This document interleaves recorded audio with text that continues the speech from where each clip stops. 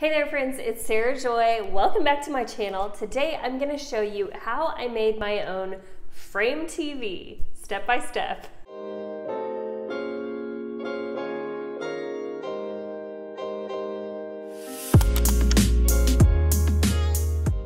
First things first, if you're new here, I wanted to take a second and tell you about my channel.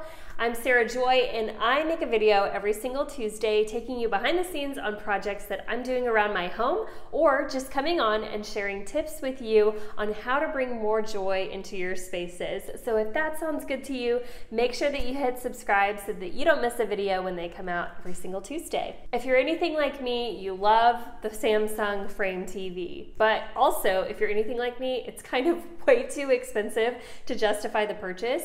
Especially for me, I was using this in my home office, and that is one space that absolutely did not need the investment of a Samsung Frame TV.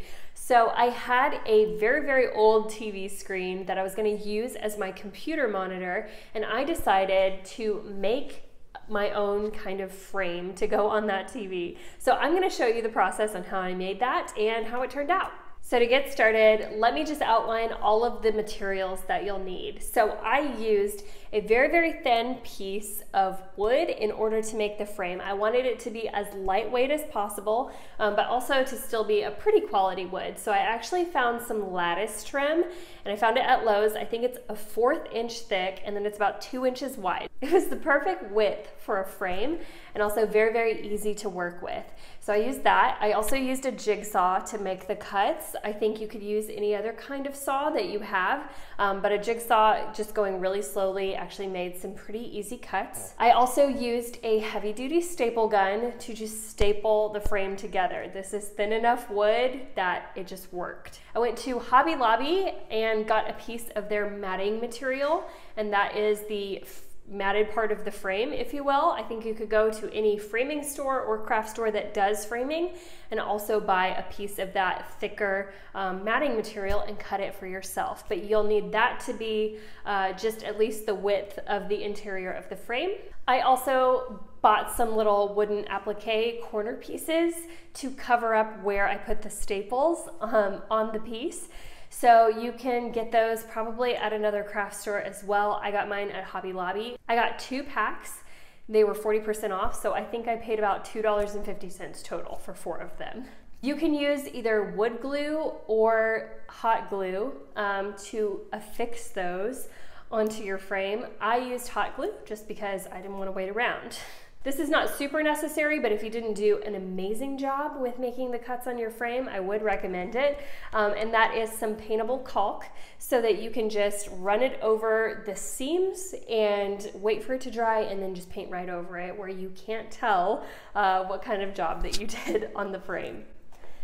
Then some paint to make your trim the color that you want it to be. So maybe you want it to just be a black or a gold frame. You could just get that color paint. What I did was a little bit different, and I did my kind of faux wood look. So I used a cream colored chalk paint and then semi-transparent water-based stain. I just painted over it so that it had a lightened wood look. And then last but not least, some heavy-duty tape or command strips to affix your frame to the TV. All right, let's get started on the process.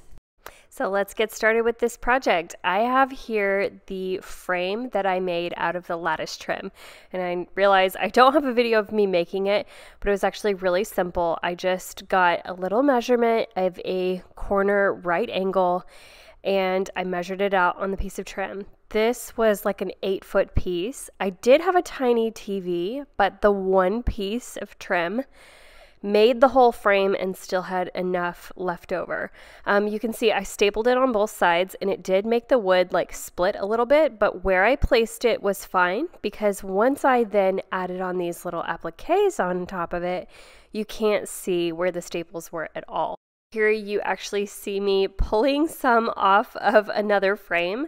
I actually remade the frame because I thought it was too small at first and I wanted more of the matting to show. So keep that in mind whenever you're doing this. Just measure it out and give yourself like an extra inch on every side so that the piece of matting can show through on the frame. When you cut your piece of matting, you can see I was very detailed to make very straight lines in the middle, but the exterior part is just going to be attached to the interior of the frame. So you can kind of be a little bit sloppier with that, and you will not notice it. Then I just stapled a few times and then taped it to the back of the frame. You know, I had thought about making it kind of like a box to go around the entire TV, but when it came down to it, I really don't think that was necessary.